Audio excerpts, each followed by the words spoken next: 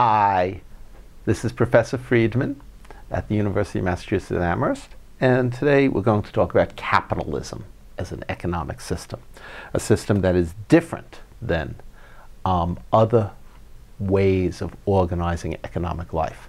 And this is a difference that's meaningful because when orthodox economists, those we call neoclassical economists, think about the economy, they're not thinking about the economy that we experience out there. They're thinking about a different world, an older world, a world of production for use, where people control the means of production themselves and go out, wake up in the morning and say, what am I going to do today? I think I will go hunt some deer because I'm hungry for venison. Or they go out, they raise wheat because they want bread. Or they raise cotton, because they want a new shirt. This is a world of production for use, where people produce in order to consume. That's how orthodox economists think of the world.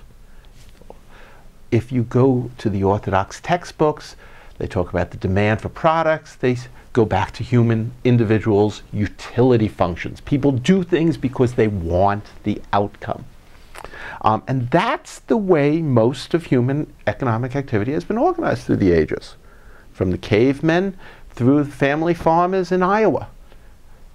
People produced to consume. As long as you think of the world that way, mind you, you never have a problem of aggregate demand or unemployment. Because people produce food to consume, either consume what they produce or exchange for something equivalent that they will then consume. There's never excess production. There can't be excess because people are producing to consume. So why wouldn't they be consuming everything that's produced? If people don't want things, they won't make them. So there's never a problem that what people are making is inappropriate. And you go to orthodox economists, they're always kind of thinking to themselves, you complain about this movie or that movie or this video game is too violent.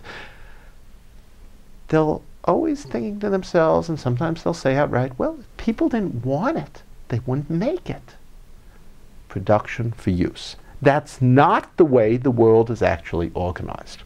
It's what is an Adam Smith. And in Adam Smith, the basic circuit of production is this. Some commodity, you produce it, you either consume it or you exchange it for a different commodity, C prime.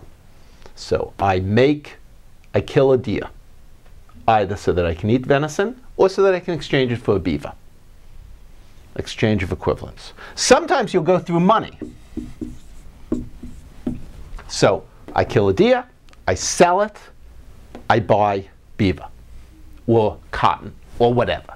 So this world recognizes division of labor.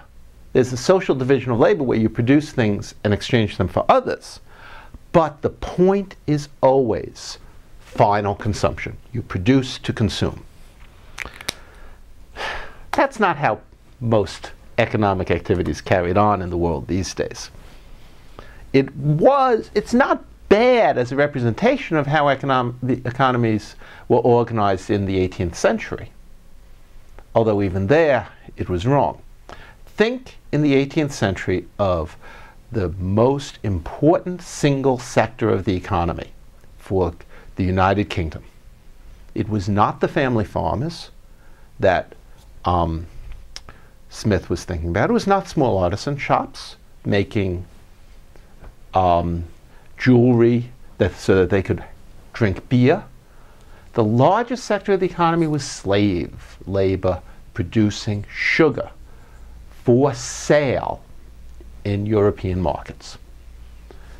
British ships went down to Africa, traded trinkets, guns, alcohol, woven cloth for slaves that they took to Jamaica. There they put the slaves to work growing sugar.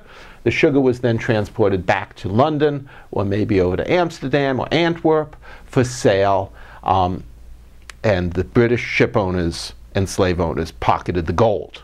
Why was this production process, the sugar growing in Jamaica, why did those slaves work growing sugar? They didn't consume the sugar. They weren't producing so that they could trade to get beaver or deer, whatever. They were working to make profits for their owner, for the people who claimed ownership rights in the slaves. If you wanted to get involved in this business, you'd start with money. You start with money, not intermediate. You start with money, you buy a commodity, a slave, and you turn that commodity into another commodity, sugar, which you then sell for more money. You make a profit if M prime is greater than M. This is the circuit of production for slavery. It's also the circuit of production for capitalism and wage labor. There's a change. Capitalism is not slavery. The capitalist does not own you. If you don't want to work, you can quit. You can go someplace else. You can starve. But what the capitalist owns is not you, but your time. You sell your time to the capitalist. You promise the capitalist you will be there at 8 o'clock and you'll stay till 5. Maybe an hour for lunch, half an hour for lunch. And during that time, you could sit there doing nothing. Or the capitalist can get you to work. If the capitalist gets you to work hard, you'll produce commodities. So the capitalist starts out with money, buys your time, labor time. You turn this into commodities that the capitalist sells. If the capitalist sells it for more money than the capitalist started with, the capitalist makes a profit. This is profit. And the capitalist is happy. If the capitalist doesn't make a profit, the capitalist goes out of business and the capitalist starts selling his or her labor time to some other capitalist.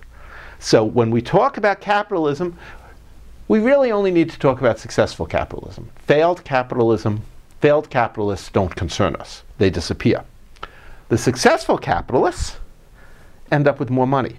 Now here you get something interesting and something that is left out of the standard Smithian model, because the capitalists end up with more money. What do they do with their more money? They hire more workers. So you start out with M prime now. You buy more labor time. You get more commodities and more money, more profit. Capitalism is an expansive system without regard for what's being produced or whether anybody wants the stuff that's being produced. Up here, we know you want beaver because you worked for it. Do you want sugar? Does the capitalist want sugar? Or coffee? Or cloth? Or video games? Or pornography? Or any of the other things that capitalists are producing? Not necessarily. But the capitalist makes them as long as the capitalist can find a market. The capitalist hires workers, more and more workers. Where do those workers come from? Capitalism's expansive, always searching for more workers and more places to sell its commodities. This is a different economy than a production for use economy.